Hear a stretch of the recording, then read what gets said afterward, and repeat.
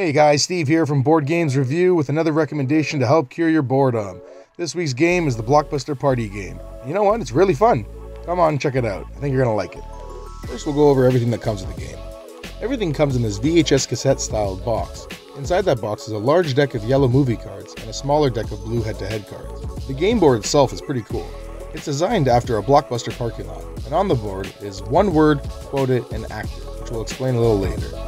It also comes with this easy-to-learn pamphlet with all the rules on how to play, and of course this little timer here, where if you press it once you'll get 15 seconds, if you press and hold it you'll get 30-second timer. Gameplay in this game is pretty simple.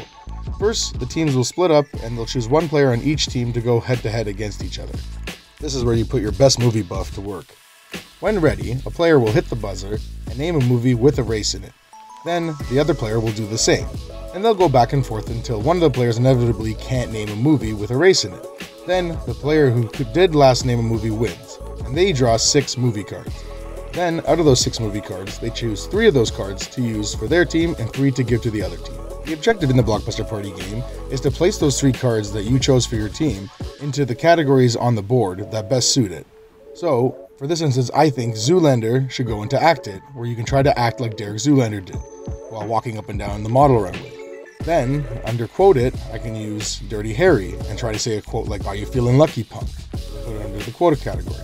And for one word here, I could use Toy Story, but it's important you don't say words like toy or story, but I could say words like Light Year or Woody, and see if my team would get them.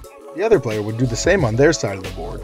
And when ready, the first player would push and hold the timer, giving them 30 seconds to try to get their team to guess the 3 movies that they chose. And once done, and they still had time left over, they would have a chance to go to the other side and steal movies from them. So as you can see here, it's American Werewolf in London. Let's say it's a little too hard, I don't know it very well. I'm gonna go to the next one, and it's quoted. So let's say I do know a quote from Princess Bride, I say it and I get that one, I leave it face up, and I go to the next one here, I still have some time left, and all of a sudden, bam, my buzzer goes, and now I gotta stop. Although I could have got it, I have to leave it face down for the other team to guess.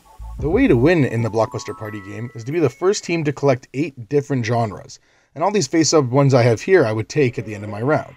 So, the 8 different genres are all-time classic, drama, animation, comedy, family, action, horror, and sci-fi and fantasy. And once your team has collected all 8 of these different genres, you win. And it's simple as that.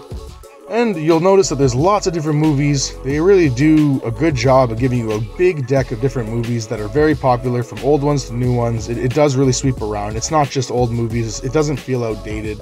A lot of them are classics that you have seen. I think probably 90+% of these movies I saw.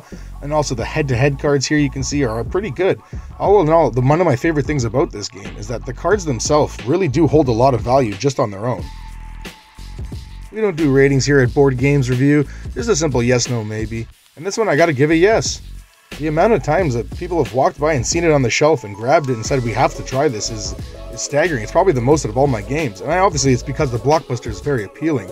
But then once they play it, they enjoy it. They asked to play it again. It's a returning game. It comes off the shelf a lot, surprisingly, especially during parties. Overall, between the replayability and the sheer mass of cards it comes with that are fun to use, I think this would be a great addition to anybody's board game collection. But guys, I'm Steve from Board Games Review. If you enjoyed this video, please hit that like and subscribe button. Don't forget to turn on notifications for weekly recommendations. But if you're bored, you gotta come check me out.